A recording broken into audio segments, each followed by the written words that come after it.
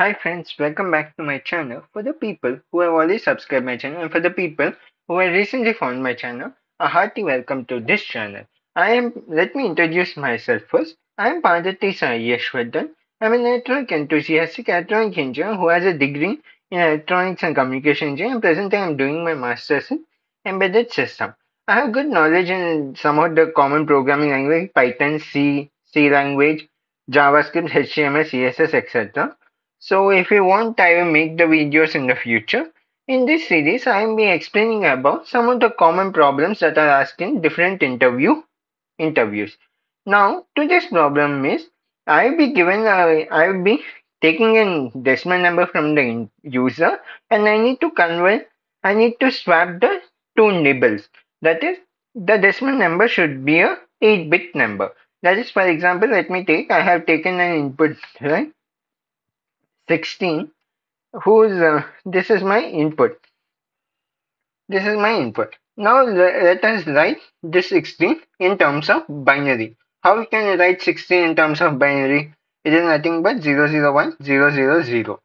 If you are if you have basic knowledge in conversion between the different number system, you know that this is in binary. You write 16 in this format. Let me keep it a hashtag for the commenting part. Now, the output should be these four. Now, first let's understand what do you mean by nibble, and then we can move forward. In general, an 8-bit number is called a byte of information. Similarly, a 4-bit number is called a nibble. Nibble. So according to the question, I need to swap the both the nibbles. This is called that is, I need to swap the lower nibble to upper nibble and upper nibble with lower nibble. So if I do that, my output will become, let's see, this is my output. The output, yeah, yes. So now let us see, now let's see what the output will become. Let me keep an icon, output. The output will become 000000001. That's what it is, which in terms of decimal is 1. So now I need to give the input as 16 to the code and I need to get the decimal output 1. So now how you are going to do this, let us see. The algorithm or the process how you are going to do this is a very simple process. So what you are going to do is, first of all you take the input that is 0001 0000. This is the input, right? Now I am going for better clarity purpose. I just keep introduce a space. This space I am not be introducing in the programming just to make you understand the way I am solving this problem. I kept this space. Then I perform the end operation with 0001111. So now this is what I will do. Let me do this, and whatever the result I am getting, I be shifting that result 4 times towards the left side. That in this is 4. That means I am whatever the result that I obtain in this bracket, that I am going to perform the shift left operation 4 times. Similarly, I will take this input again and I do the reverse here. That is, now I will perform the end operation with 0000 and I will do the right shift for number of times. So, and then I will perform the OR operation between them. So what happens is, when I perform the end operation between these both, the lower 4 nibbles will be retained. Similarly, when I perform this end operation, the upper 4 nibbles will be retained. And now we are doing the left shift, the lower 4 nibbles get shifted to the upper these 4 places. And similarly, when I perform the right shift operation of this, you will observe this the retained part, that is the upper 4 nibbles, should get shifted to the lower 4 nibbles. That is what happens is, after I perform, the brackets becomes now 000 0000. Yeah. 0, 0, 0. Now I do the left shift 4 number of times. Similarly, I perform the OR operation with this. I will get 0, 0, 0, 1, 0, 0, 0, 0. Let's see. Yeah. And this I am performing the right operation 4 number of times. So this is how we are doing, right? To make you better understand, it is like this. So now what you are doing, now when I shift left, this part, when I shift one, each of this highlighted part gets pushed towards your left side by 1 unit. And if I do 4 number of times, all these 4 bits gets replaced here and these bits gets out. Similarly, if I perform the right operation, all these 4 bits, they tend to come here. So after I do the shifting operation, I'll be left with 0, 0, 0, 0, 0, 0, 0, 0. But the problem is that is this 4 zeros comes here and this 4 zeros comes here. Similarly, when I do the second part, this four bits goes to the lower byte and these 4 bits comes to the upper side. So I will get 0, 0, 0, 0, 0, 0, 1. Now if I perform the OR operation between both of them, if I perform the OR operation, I'll get 0, 0, 0, 0, 0, 0, 0, 1. 2, 3, 4, 5, 6, 7, and 8.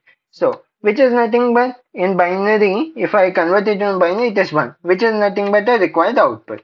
So this is the algorithm that I will be following in order to solve this problem. Now let us move into the coding part. The first I need to take input from the user. So to do that, I will write bytes. Byte is equals to, I need to do the type conversion because I want my input to be a decimal number. And I say input, enter a number between 0 to 255. This is because as we will be taking an input as an 8-bit number, the minimum 8-bit number is 0, 0, 0, all the zeros whose binary equivalent is 0, and the highest value of 8-bit number is all at once, which translates to 255 in decimal. So now I need to take input from the user. Once the input is taken, I need to write swapped underscore byte, which is my variable, is nothing but a swap underscore nibble of byte. Now you may ask me, what is this swap underscore nibble? So friends, this is to make you understand, I have just written the input command here, but actually this swap underscore byte nibble, swap underscore nibble is nothing but it is a user defined function that I am going to be defining in the upper loop. Now let us define them, which is nothing but swap underscore nibble.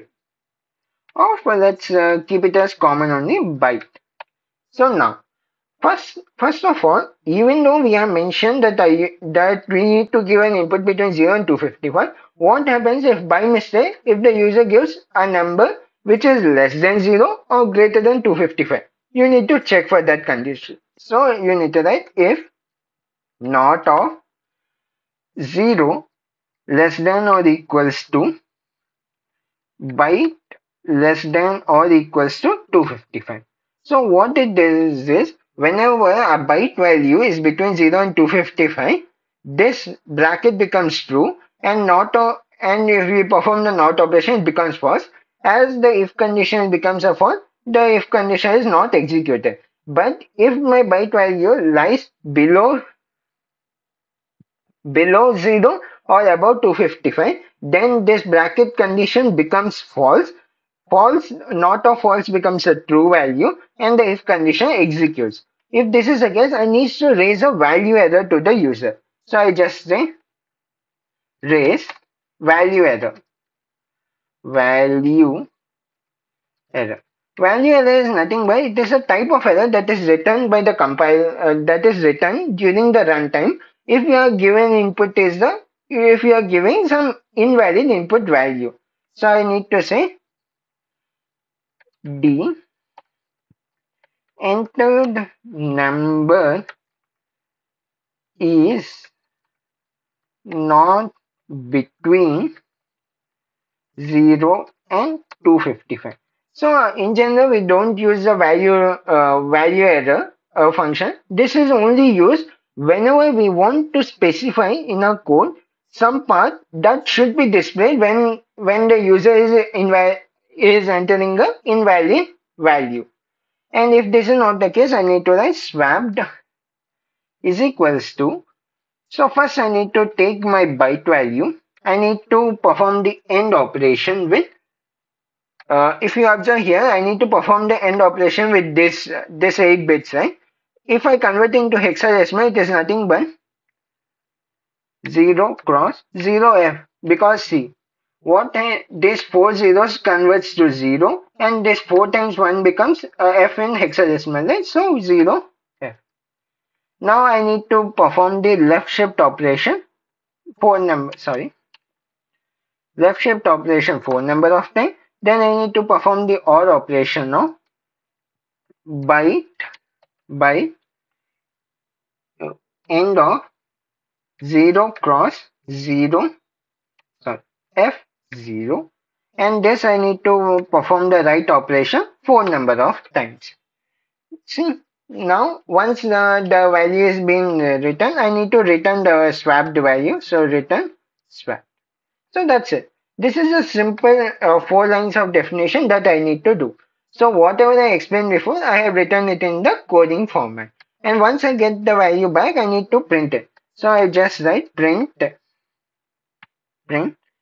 So now I will tell you how you can print a sentence with values in between. Like for example, here I can print it as original byte, then I can displace by byte, and then I can follow this. So to do that, I write original byte is nothing but byte. But I need it will be best if I display this in 08 format, right? Original byte 08 bit. Okay, that's it. Simple. Sorry. Yeah, I need to follow the semicolon. So now what I did is I am displaying my whatever the input that is taken from the user, I am displaying it, but only I'm changing it a little bit and I'm displaying it in the form of 8-bit binary equal. So here 8 represents the number of bits and B represents that the value should be represented in binary. And in brackets I will be showing the decimal value also, decimal, and here I can directly bring my byte value. That's it. Similarly, now I need to print the output also. I'll print f input swapped byte. The same thing. Only thing is I will write it as swapped underscore byte, and I need to display it in decimal. So 8-bit decimal equivalent followed by decimal value of the byte. That's it. So that's it. Now I have written. So this is the code that we'll be doing. Now let us execute this code and see what happens. So first let me run this code. So it is connecting to the server. And friends, to the people who are new to this channel, let me tell you I am doing this codes in Google Colab, which is a free online editor that you can use to run your Python as well as R programming you can do here. So, okay. And if you want a detailed tutorial on how you can do the basic functions in Python, you can ask me and I will provide you the video. So now you see our function has been run. Now let us run our input code. Let's give an input as our input is 16. See, 16. So, friends, can you analyze why I'm, even though the nibbles have been swapped, why I'm getting the decimal value as 16? Can you guess what error I have typed in the code? Yes. Then now let me tell you what mistake I have here. Here I have kept it as decimal of byte. But I want to display my swapped byte decimal value, right? So I need to write this as swapped underscore byte. Now you understand C. So, but I want the decimal value of my swapped byte. So that I need to understand. Now if I do it, 16, now you can see that's the input, right? That's what we have got in the starting also. Output is 1. Now let us take another input. Let's give an input like -9.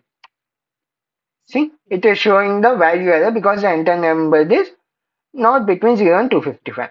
Actually, if I don't keep any statement between this value error, it will just show it's a value error. Value error. This value error, it will not display on its own. But if as a developer you are writing it in your code, so you are providing some kind of error feedback to the user as well. So now let me run the code again. Now let me give another number. Let's say 34. See. The decimal 8-bit binary equivalent of 34 is this value. And if I have taken this will be my upper nibble and this is my lower nibble. And as you can observe, both are being swapped.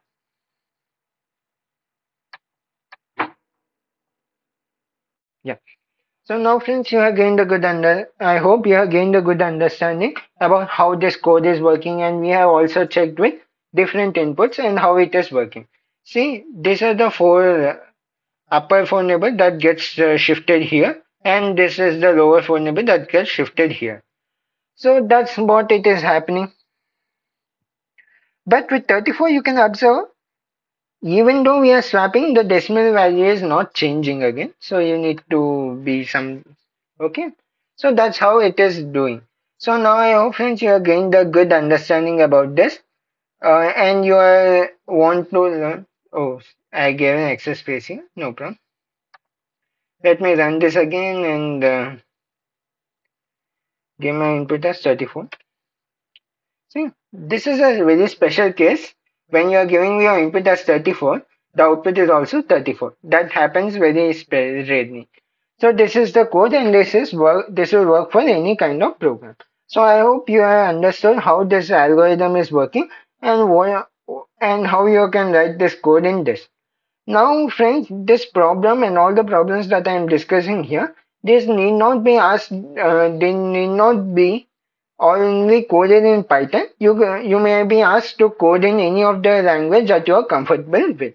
So if anyone wants the same code, same problem code in Java or JavaScript also, they can mention it in the description and I will provide the code to them. Okay, friends. I hope you have gained a good understanding and learned something new from my video. If you are enjoying this series and you feeling this series is useful to you, please share your feedback in the description in the comment section below. And also, if you have any suggestions, also you can share in the comment section below.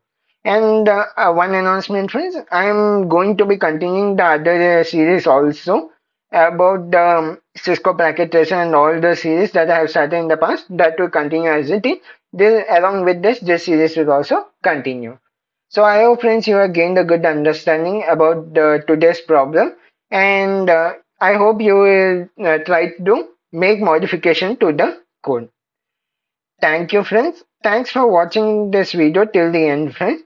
Thanks for watching, friends, and I'll meet you again in a new video with a new concept and a new problem. Until then, stay tuned to this channel. Bye, friends.